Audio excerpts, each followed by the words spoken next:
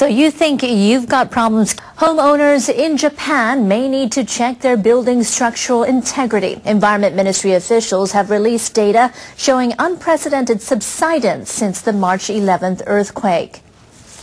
The officials said following the quake, nearly 6,000 square kilometers of land sank by more than 2 centimeters. That's 1,000 times the previous year's figure and the highest since records began in 1978. About half the 30 areas in 20 prefectures were recorded as sinking enough to impact on building stability. Ministry officials reported Kessenuma in Miyagi Prefecture sank the most by 73.8 centimeters. Residents of Tohoku and Kanto experienced subsidence by more than 10 centimeters in 7 different areas. Officials attributed the subsidence to the March 11th earthquake. They expressed concerns the subsidence might still spread and cause further damage to buildings. The officials said following the quake, nearly 6,000 square kilometers of land sank by more than 2 centimeters. That's 1,000 times the previous year's figure and the highest since records began in 1978. About half the 30 areas in 20 prefectures were recorded as sinking enough to impact on building stability. Ministry officials reported Kessenuma in Miyagi Prefecture sank the most by 73.8 centimeters. Residents of Tohoku and Kanto experienced subsidence by more than 10 centimeters in 7 different areas. Officials attributed the subsidence to the March 11th earthquake. They expressed concerns the subsidence might still spread and cause further damage to buildings. Experts with Japan's Nuclear Regulation Authority are looking at their surveys of the country's power plants, and they don't like what they see. They've been checking the ground beneath a handful of facilities for signs of earthquake vulnerability. They say active seismic faults could run beneath part of a plant in northern Japan. NRA experts met to evaluate the results of a survey they carried out earlier this month at the Higashidori nuclear plant. They agreed 2 faults in the compound are most likely active. They also said they can't accept the operator's contention that groundwater caused a shift in the layers of the earth. The experts will hear from representatives of Tohoku Electric next week and then reach their conclusion.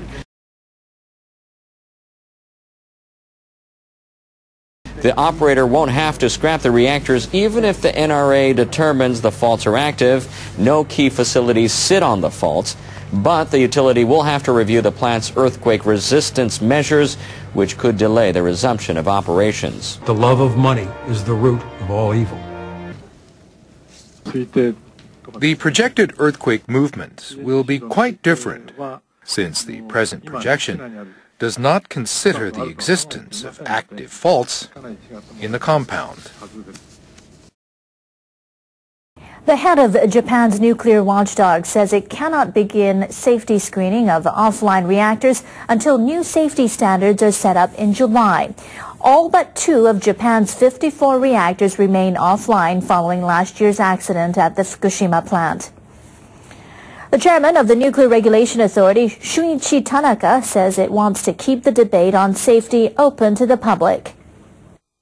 Even if utilities apply to restart reactors, we cannot begin screening applications unless new safety rules are made into law next July. He added that the authority will stop Japan's only 2 operating reactors at the OE plant in Fukui Prefecture if they don't meet the new standards. But he said he cannot make any decision at this stage and that he has no intention of suspending the reactors anytime soon. People in Japan are getting used to a new but familiar political reality. The Liberal Democrats are coming back to power after trouncing the Democratic Party in a lower house election. And the man who was once Prime Minister, Shinzo Abe, is set to take his old job back. Our party's victory doesn't mean that voters are putting 100% trust back in the LDP.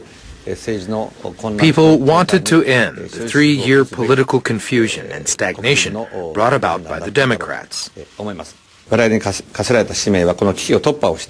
Our mission is to tackle the critical situation Japan faces We need to speed up the reconstruction from last year's disaster.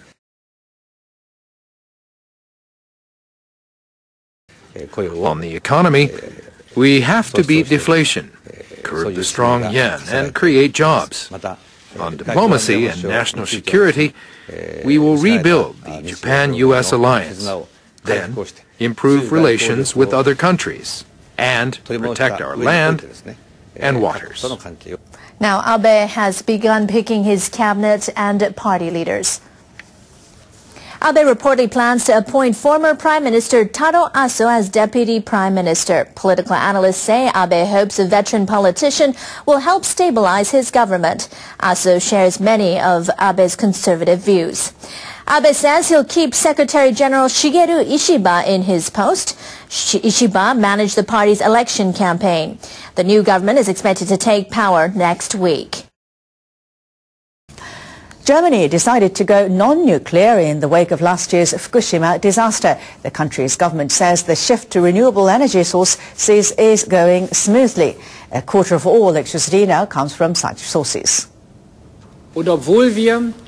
The government has already taken 8 nuclear reactors offline, but this has had no impact on maintaining a stable energy supply. The government's first report on the energy shift said that wind, solar and other renewable energy sources accounted for 25% of all power consumption in the first half of this year. The figure is up from last year's 20%. The report attributes to the increase to a drop in power consumption as a result of an energy conservation drive. Electricity bills are set to rise next month by an estimated $120 per household. The public is opposed to the heavier burden, but government leaders intend to push forward with their plan to abolish all nuclear reactors by 2022. A floating pier has been washed ashore in the U.S. state of Washington, apparently having drifted from Japan after the massive tsunami hit the country in March of last year. A U.S. Coast Guard helicopter spotted the 9-meter concrete pier on the shore of the Olympic Peninsula. Bad weather has prevented a close study. No signs or letters have been confirmed on the structure.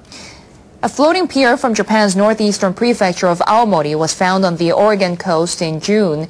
It was later demolished by the state government. Japan's Environment Ministry says ocean currents are likely to deliver 33,000 tons of tsunami debris to the Pacific coast of North America by June of next year.